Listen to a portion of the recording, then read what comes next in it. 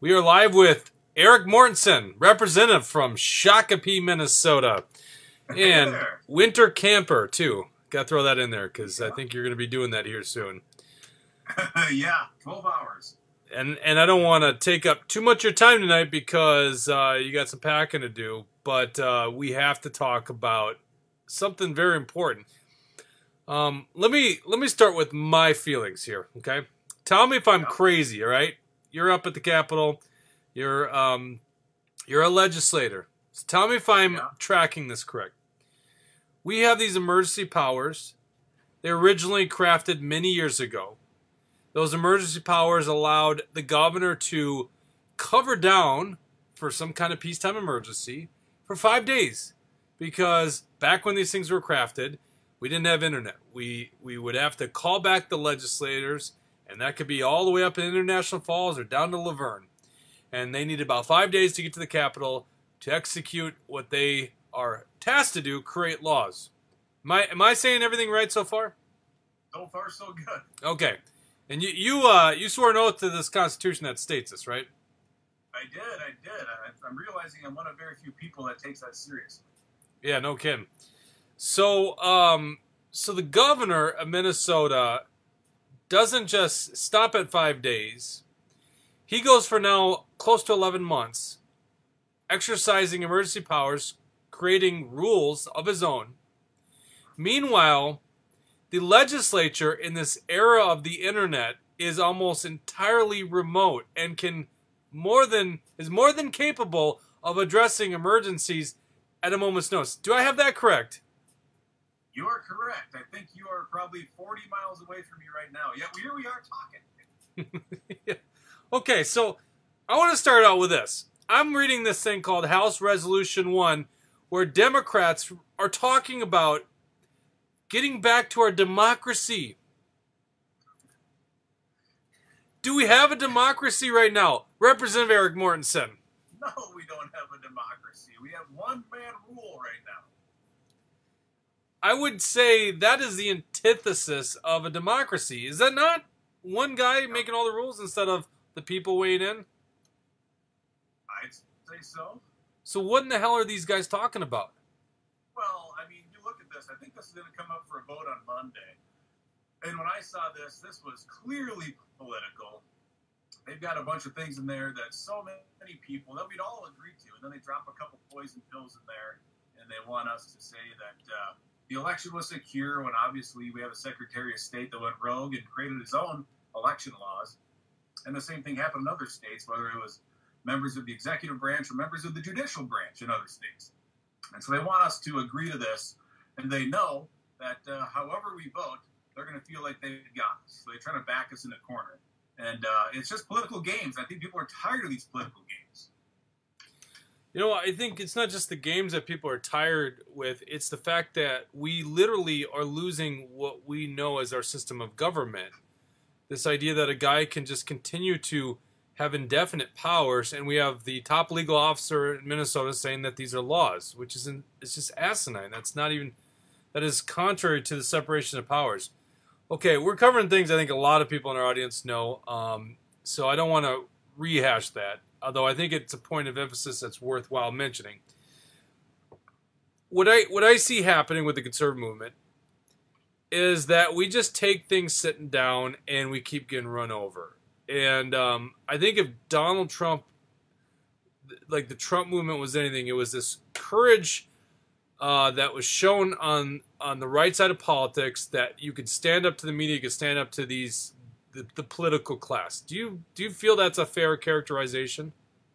Yeah, I think that's one of the best things that Donald Trump did when he was president. He showed Republicans how to act boldly.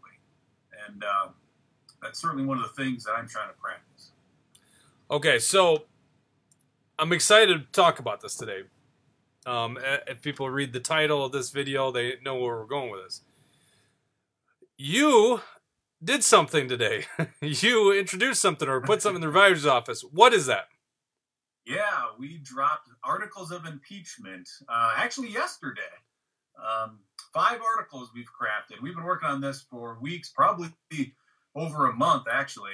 And these things are no joke. I think they're obviously going to try to write them off as a joke and that they're not serious. But I think when people actually see these things, and I've got a copy right here, not that anybody can see it, but I think when people see these things, they're going to go, yeah, that is 100% true. He has broken his constitutional oath in a myriad of different ways. And first and foremost, just by creating law, unilaterally, unconstitutionally creating law. The governor, that is. Yep. Which is a power designated to the legislature. Rachel asked, what is a statute? And a statute is a law. So we have a whole line of statutes, and the ones that Governor Walz is abusing is Chapter 12. Chapter 12 laws or statutes, right? And it's so interesting to me because, if you read through it, he's taking something that someone, or at least when they were crafting it, would have thought was reasonable and has just completely abused it. And, I think we need to get rid of Chapter 12 statute, first of all. But beyond that, what he has done is an impeachable offense. Trump has been impeached twice. Right. I mean, right. The civility is lost in the Democrat side of politics. I mean, because that's what they're going to accuse you of and stuff like that. But it's like, they've done this to Trump twice. And in my opinion, it's like what Governor Walz has done is far exceeding anything else, because he's literally making his own rules and he's threatening jail time with people like Larvita and Jane. Yeah, and they're even changing the rules. So that's one of the impeachable offenses we've outlined here is, one, he's making law. Two, he's creating his own penalties for breaking these laws. And I remember when it was up in, you were with me, when we saw Joe up at East Grand Forks at Joe's Diner. Yep. He said in the morning, Keith Ellison's office told him it was $20,000 per day that he stayed open. Right. And then when they found out at nighttime that he had actually remained open all day long, they told him, well, now it's $20,000 per hour. So they're literally just making it up as they go. Yeah, and the actual Chapter 12 says that the most he can really do is $1,000 a day.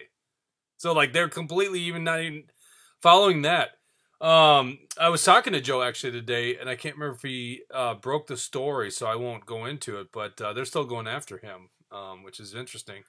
I mean, everyone's opened up now. Yeah, I talked to him a couple weeks ago, and he said that they were trying to get him, and they've done this to other people too. I saw they did it to Cornerstone Cafe in Monticello, but they're trying to get these guys, these restaurant owners, to sign something saying that not only will they comply to the current executive orders, but they're trying to say that make them agree to every additional or future executive order when they don't even know what these things are going to be. But they just expect them to say, sure, whatever you come up with, Governor, I'll just comply. And I think that'd be an ill-advised thing to do. All right, so let's name the articles of impeachment here. What do we have? What do we have? Well, I don't want to get too much into this thing because we need to get it back from the revisers, and I don't want to kind of show our cards too much. Okay. But really what these are comprised of is exactly what I've been talking about, and a lot of people have been talking about for months. It's one, the governor doesn't have the ability to create law. He can certainly sign laws. He can veto laws.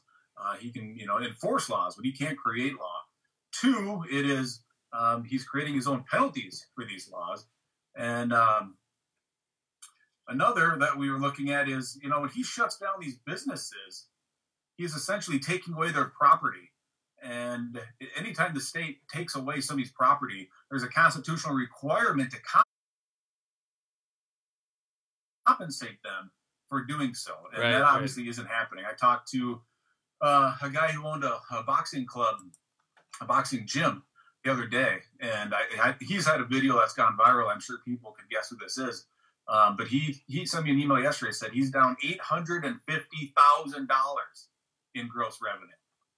So that is massive. And I just posted an article the other day about someone on the east side of town that has a pottery business, and she's down in just 7 months, $200,000. I mean, these are massive amounts of money that is causing irreparable damage to these business owners. And when they're doing these checks, last month and then passed that bill, it's peanuts compared to what they've lost in sales.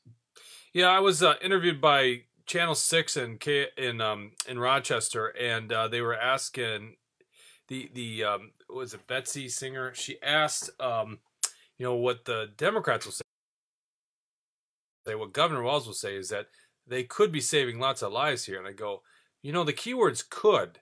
What we do know is he absolutely is causing damage to these businesses. We could prove that, right? You could look at their financials and see. Absolutely. I heard something on the way home today, and I missed the front end of it, but they said 48,000 jobs in the state of Minnesota lost in the hospitality industry. And I don't know if that's in the last several months when they shut down bars and restaurants again, or if that's year to going back to March, but that's a huge figure. And I think, what was it? 650,000 jobs were lost in Minnesota last summer during the first shutdown.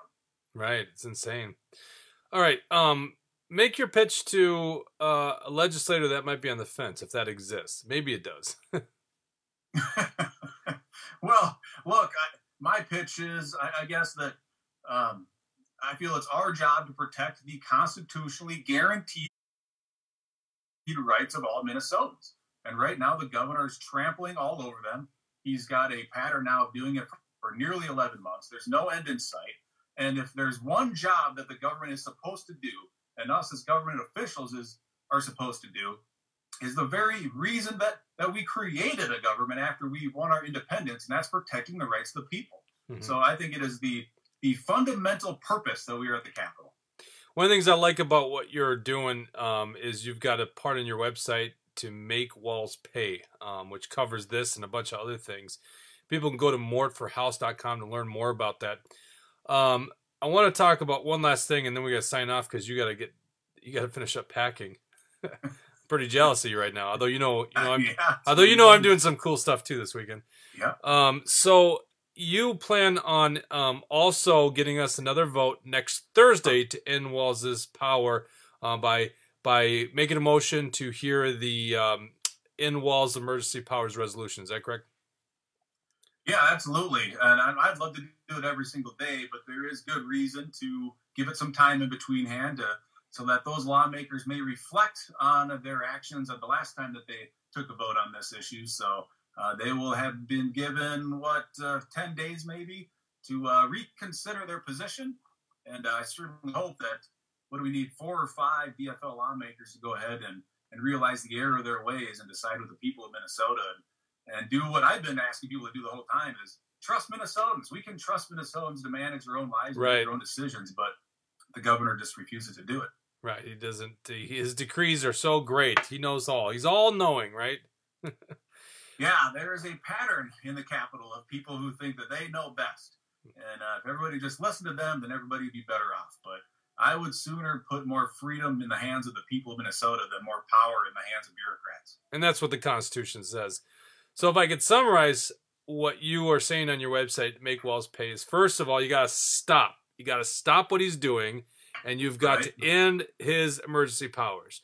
And right now it's about 4 votes shy of passing in the Minnesota House, and then assuming the Senate's going to pass it, it's in Republican hands. Then you want to make sure that if they were ever to do this again in the future, they don't get paid, right? Yeah, if the governor's going to divide the state based on essential and non-essential, if he's going to mandate taking away your paycheck, then I think it's only fair that we take away his paycheck. So I've got a bill, it's House File 126, that does just that. I love that. And then lastly, impeach the guy, because what he has done is so extreme and so unconstitutional that he's violated our supreme law, and therefore to impeach him and then convict him, which would be the Senate's function, and then he's out of office.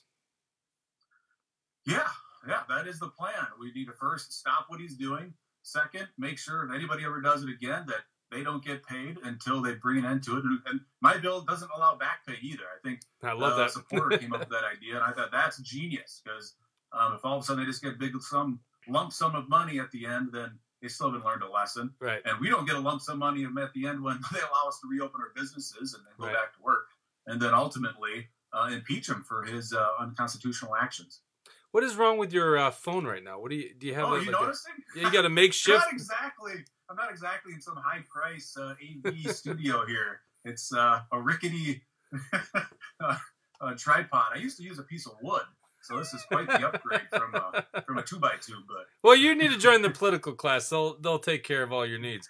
Now, Susan says the craziest thing, and we'll leave on this. She says, Jake, run for governor. What do you think about that, Mort? Oh, do it. You know, I didn't dodge a deployment, so that's what me and the current governor don't have in common. I volunteered to go over. I could do a whole segment on that. All right, well, Mort, we really appreciate what you're doing for us up at the Capitol. We usually read a little bit more comments, but I'm trying to be more respectful of your time tonight. It's 8 o'clock, so it's pretty late. But I appreciate it, and I know I saw a lot of comments. People are appreciating it, especially your biggest cheerleader, Brad Ganser, over there. So thank you very much on behalf of all the people at Action for Liberty, North Star Liberty Alliance, people. I think Alpha News is going to be sharing this feed too, so people that are following you. What's your last word for the night? Well, I guess I'd say I appreciate the positivity. I get a lot of positive messages. I've gotten, 27 voicemails in my legislative office, and 25 have been saying thank you. So that means a world to me. So I really appreciate that, because the target that is getting put on my back, but I'm kind of putting it on myself, my own back, is only getting bigger. So the positivity is very much appreciated. So thanks, everybody. Yeah, no one feels sorry for him. He's actually causing it himself. Yeah. But that's what you got to do. You got to take a couple arrows. All right, thank you very much, Morton. You have a good time this weekend. Yeah, thanks, man. We'll see you. Take care.